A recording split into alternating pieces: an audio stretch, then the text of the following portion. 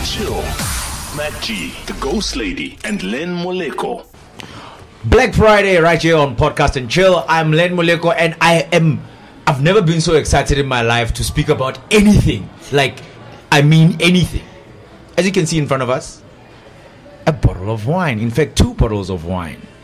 It's Black Friday, and yes, the wine is black owned. And I'm with a person who makes sure that, I've got such a passion for wine, right? I call it liquid poetry. Okay. Is that what it is? It is, definitely. I think there's, like they always say, wine is bottled poetry. Somebody once said that. Okay. Liquid poetry, bottled poetry. Anyway, you are here, Siwela Wines. Yes. Please tell us about this. I'm just excited because there's wine in front of me. Okay, so this bottle of wine that you see in front of you is a bottle that I made. It's my own wine, and I named it after myself. Siwela is my first name, which basically means crossing over. Okay. And this is me crossing over into the wine industry, into a white-dominated industry, into a very challenging and the most difficult and a capital-intensive industry. But because of my passion for the industry, I've decided that this is what I want to do, and this is what I'm going to go for, because for me, it's not just bottling wine. It's not just making wine. For me, it's making a name for myself. It's me saying, listen, wine industry, stand up. Siwela is here. Okay. And Okay. We feel you. Okay. And so I currently have the sweet blend and the dry blend, and both wines are actually blends of a Cabernet Sauvignon, a Sangiovese, a Merlot, Malbec, and a Rubinais. And the style is quite similar to that of the famous Bordeaux blend, and it's an easy drinking wine. It's quite easy on the palate. It's got soft, smooth tannins, which makes it a great, easy drinking wine. You can drink it any day. Anyone can drink it. Either you're a wine connoisseur or you're a wine beginner, you can certainly enjoy the wine. And you get your prominent blackcurrant and a cigar box with pepper that will follow through the palate. And also, it depends, the notes that you get from the wine, it depends on what you're familiar with. Yeah. But I tend to pick up some spicy notes, from the wine. And it's just an easy drinking wine. And I recommend that people pair it with an African cuisine or, a normal, typical South African braai, or just on its own. All right, so I'm somewhere in the middle. I'm not a connoisseur. I'm not a beginner. Because you're a wine lover. I absolutely love wine. But apart from obviously getting into this industry, which is very difficult, the alcohol industry as a whole is difficult. But I feel like the wine industry is even more difficult. Yeah. Why did you get into it? I got into it because it was the only thing that I'm passionate about. It is the only thing that I'm passionate about. And frankly speaking, it is the only thing I know. I mean, I studied the wine industry. I still do, which I aim to get my Master of Wine qualification in the wine industry. Oh, so you go to school for making wine? Yes. Oh, wow. Yeah. Yeah, so for me, like I said, it's the only thing I know, and it's the only thing that I'm passionate about. So I thought, you know what, I understand the challenges that will come with me being in the wine industry. It's one hell of a trip, and it's something that I'm aware of, but it's something that I always wanted to do. And for me, it's not just about me having my own a bottle of wine. I also dream of having my own winery where I can do everything, and I can also give opportunities to fellow young black people who are interested in the wine industry. Okay, cool. So I go to a bottle store, I see a bottle of wine, I pick it up, I pay, I go home, and I indulge, right? But people don't necessarily understand the processes of before there was even a bottle, before there was even the labeling. What do you go through to end up with the bottle where it is here, or at a bottle store, or a chain store for that matter?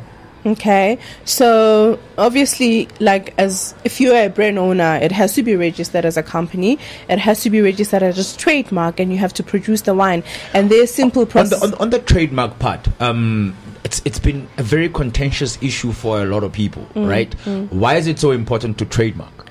It's important to trademark your enterprise name or your trading name, because today I can sell. I think a lot of people do that without realizing the consequences that will come with that.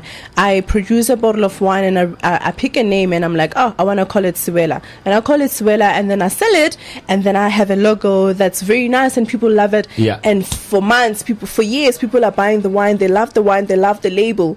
5 years later, somebody else designs the same, similar product and uses the same. I mean, Siwela is a commonly known name. I mean, a lot of people use it. A lot of people have that name as their name, surname, whatever. And then somebody decides, I want to have my own wine and I'm going to call it Siwela because it's my surname. They've got the right to that. But now you find that you have a bottle of wine that has been on the shelves for a very long time, that has been selling for years. But you did not trademark that, And then I have the right to that because it doesn't belong to you. If you didn't trademark it, it does not belong to you. But right now, if this belongs to me, because no one else can ever produce a bottle and call it Siwela. And at the same time, you can't even call it Siwela La, because I can still say, listen, it's similar to what I've produced. It's similar to what I own. Oh, okay. So, yeah, you're literally trying to copy what I did. So that's the importance of making sure that the name of your whatever, you did go through the trademark process. So in what you're talking about the trademark thing, in the case that it so happens that you call your wine Siwela, you don't trademark it, I come out of nowhere, I trademark the name, is there a chance that you would be able to overturn the trademark that I have done, even though you produced the bottle first? It's all about who did, like on paper, who owns it. Because remember, when you apply for the trademark, they have to search, is it available? And if it's not available, if it's not listed and if it's not registered, that means it's available. That means it does not exist at all. Okay. So it means if it's available, or it's listed rather, and I come in and I try to register that name, I am not going to get it. You're not going to get it. That means it's taken. Even though some people do register, like some people would want to be in the industry, have brands, and you will register a name, and then you never go into that business, and then you registered it. You can't use it. Wow. Yeah. Interesting world of business. So as we were saying, okay, cool. You come up with a name, you register it, you go trademark. Yeah. Then where do the processes go from there? So the process is making wine. So there are alternatives of making a product, you know. So either you make it yourself, if you've got the skills to make the wine yourself, you make the wine yourself, or rather you partner with a producer that will make the wine for you. And so basically the process of winemaking is quite simple, and it's quite a natural process that has been in existence since the days of Jesus. So the process involves to that. The process involves crushing grapes and literally letting the natural process occur, which is fermentation. And at a particular stage, the process will be completed and you basically mature, and you bottle your wine and you label your wine and you take it out and you sell it. Taking it out and selling it. I think with most alcohol brands, I've kind of picked up, those that are not prominent, it's the distribution that becomes a problem. Yes. How difficult have you found that with your wine? I think it's a very important aspect that a lot of people need to be aware of, especially if you're planning to go into the industry. It's no point producing something you can't distribute. So basically, it's no point producing something you can't sell, because it's very difficult. Distribution requires a lot of work, and that means, and in the wine industry, there's a lot of brands out there.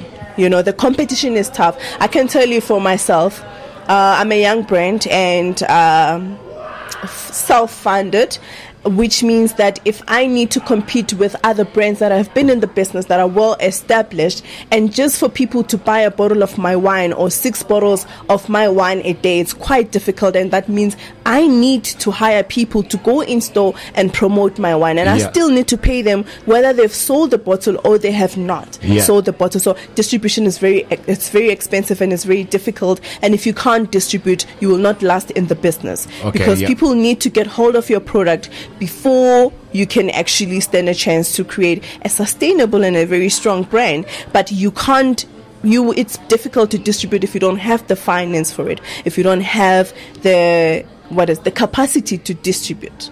Now, in terms of like social media, e-commerce, there's a couple of businesses that we speak with on the show, and they speak about e-commerce being like the next best thing. You don't have to go to a store; you can just go online and order. Isn't that some way of distribution, or It is. Is that more difficult than going to the conventional way of like put it on a shelf there at a Spar or a Pick and Pay? I think e-commerce is very easy and it works best for producers like myself.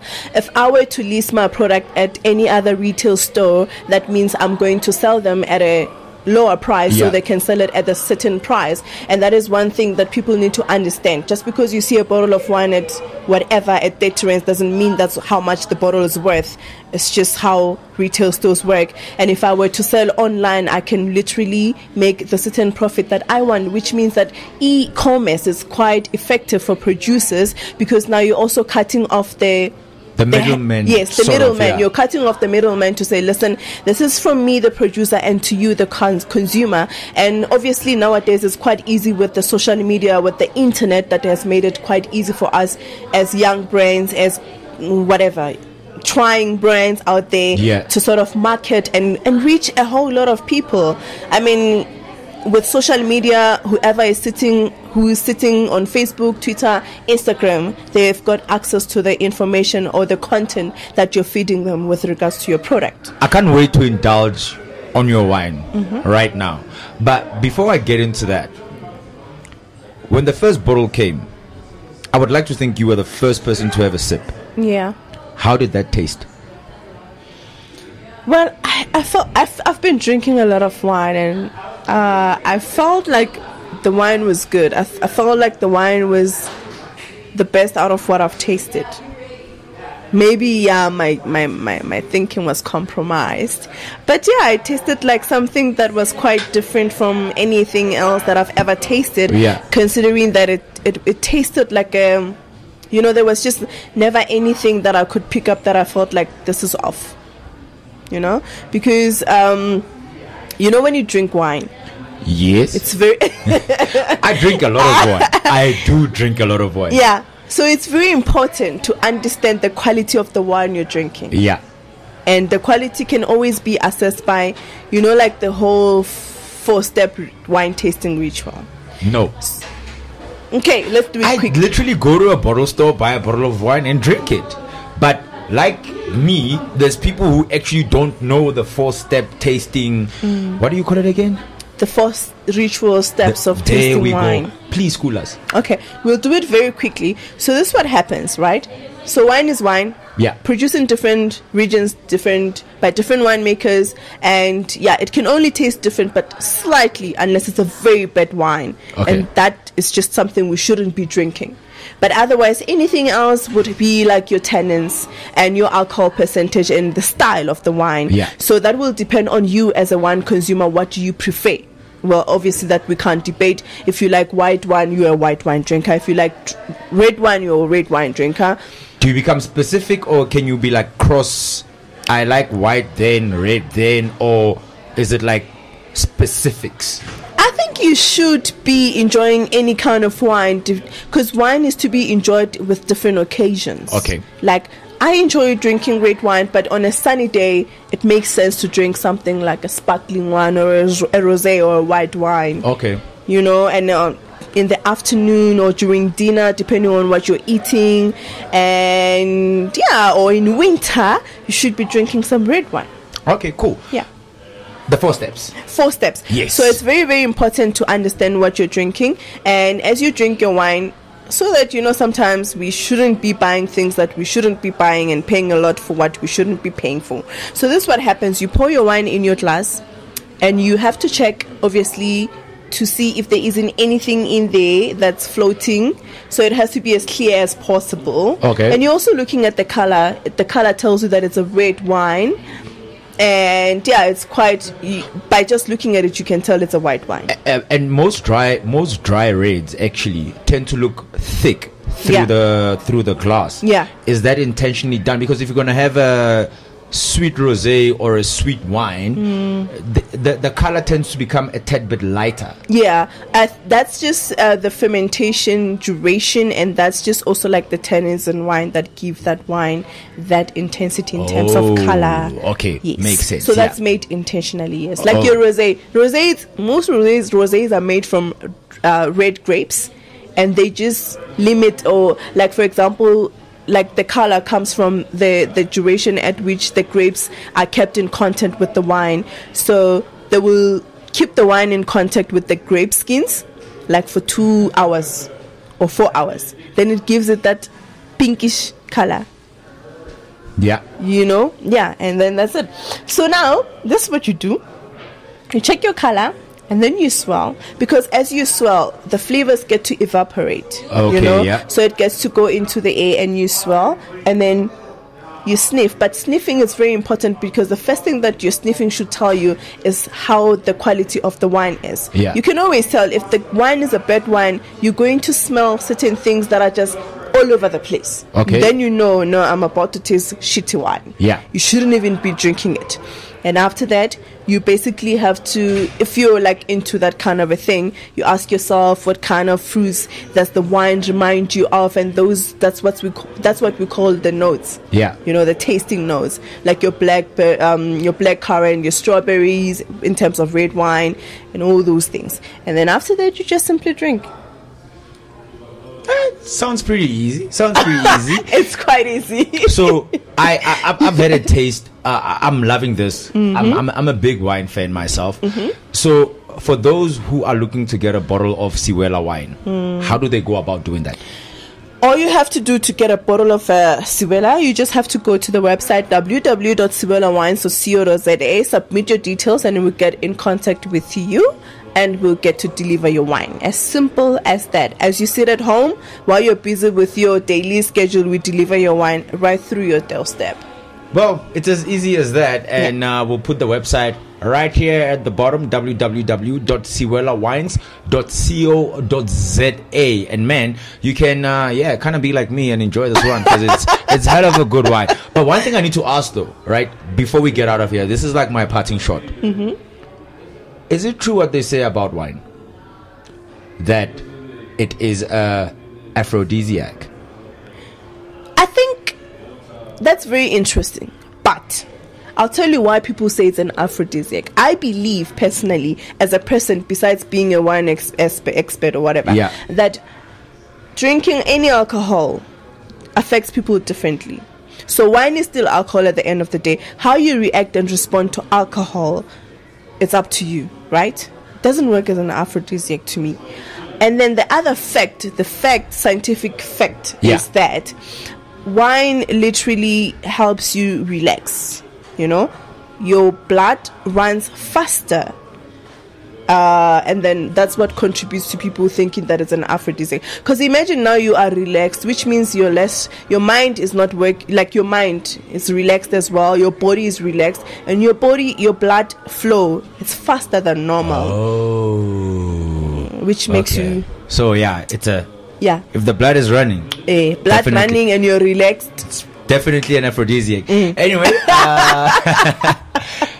Siwela Wines. Siwela, thank you very much for joining us on Podcast Thank you so much. Black Friday edition. Man, the throats are opened. And you can open yours. She gave you the details, www.siwelawines.co.za. Make sure you get yourself a bottle, because this is hella good.